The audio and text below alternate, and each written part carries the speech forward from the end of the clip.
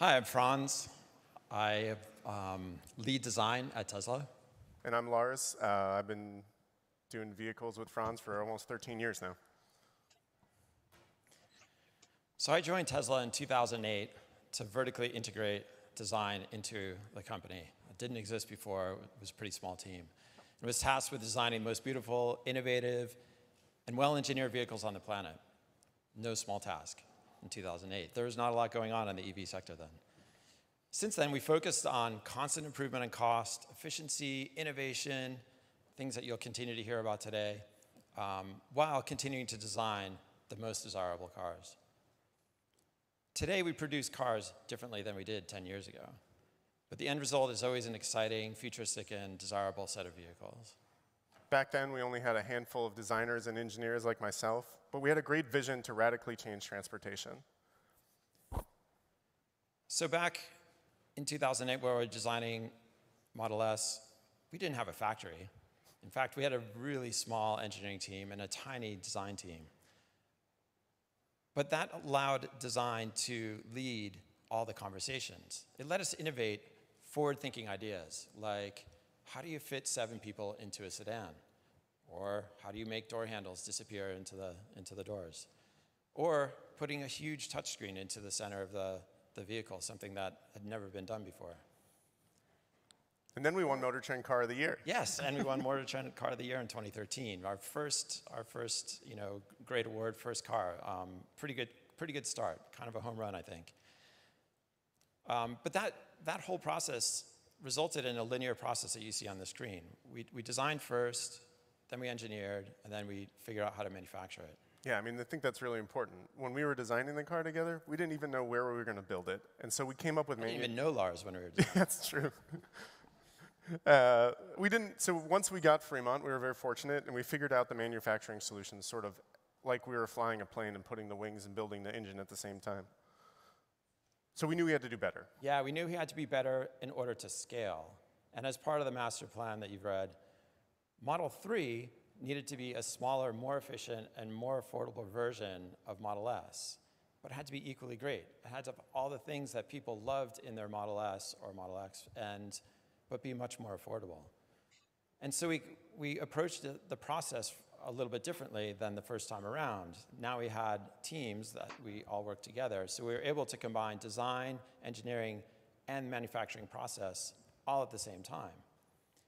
But somewhere along the way, we changed the manufacturing process to be fully automated. And so we leaned into this whole new way of manufacturing a car, but we had already engineered it. So things didn't quite go as well as planned. It was an amazing product, but it landed us in production hell. Many of us who lived through that carry those battle scars. It was a great idea, but it wasn't the right timing.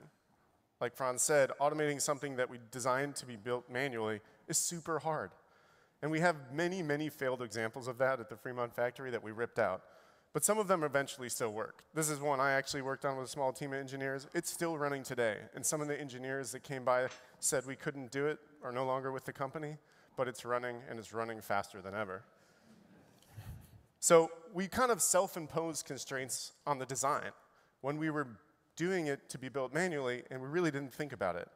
But despite all that, Model 3 is the best-selling EV ever.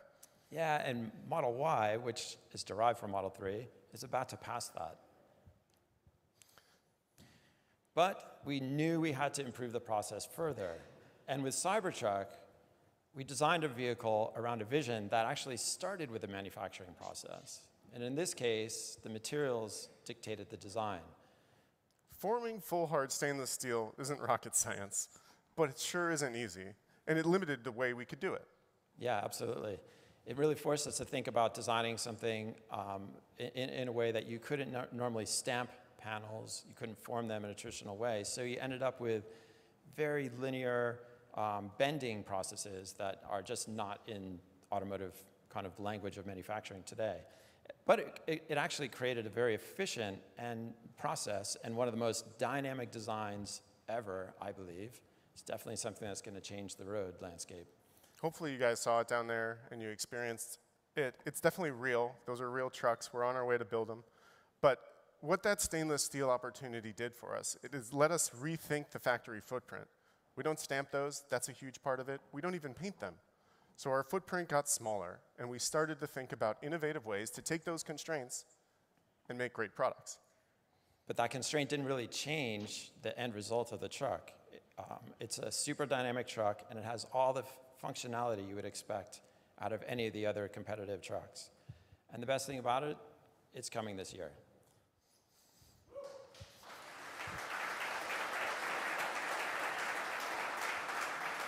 So ideally, after all that, we would design, engineer, manufacture, and plan for automation happening together. It gives us the opportunity to question requirements. This is something that is fundamentally only available at Tesla. In the places I used to work and the top manufacturing companies in the world, they don't sit together. Yeah, we are one team. Nowhere I know has all these teams together thinking about these processes from the very beginning. In fact, all of those engineering teams, manufacturing, design, automation, they're all in one org. They all report to one person. We can't point fingers at each other, so we have to solve them together, which is the best way to innovate. A traditional way of making a vehicle is this. You stamp it, you build a body in white, you paint it, and you do final assembly. And what's interesting is these shops are dictated by the organizational structures that exist, and they're dictated by the boundaries that exist in the factories that are laid out.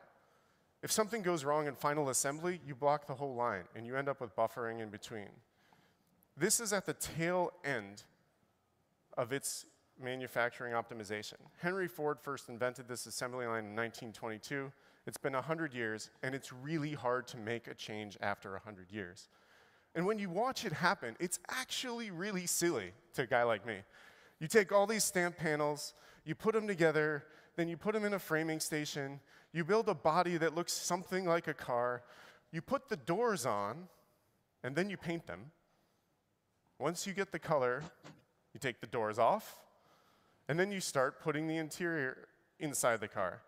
It comes in through the openings that already exist. I wish it went in like this big piece like this, but there's actually people coming in and out of the car. There's awkward movements. Then we lift the car up. We put stuff from underneath it. We put it down. Then we put the seats in the car. And finally, we close it all out with glass, and we bring those doors that went away for a trip, and we put them back in the car. Most of the time, we're doing this with a big, giant car and moving it and doing really nothing to it at all. What's funny, though, in this kind of whole process is that just recently, Toyota just called this an engineering work of art. True. The Model Y. That was humbling, but at Tesla, it's not good enough. If we're going to scale the way we want to do, we have to rethink manufacturing again. As part of the master plan, we have to make another step change in cost. We started this on Model Y when we made these huge gigacastings, and we deleted hundreds of parts. We simplified assembly with the Model Y structural battery, where we decided the floor should be a part of the car. The battery is the floor. We put the seats and the interior on the battery, and we bring it up through a big open hole, and we assemble it. And this allowed us to do things in parallel, fully rethinking the process and reducing the final assembly line by about 10%. And we thought maybe we could do this other places. Yeah, I mean, in a way, the constraints become part of the solution rather than a problem. So when you think about what I'm trying to say, I really want to hammer this home.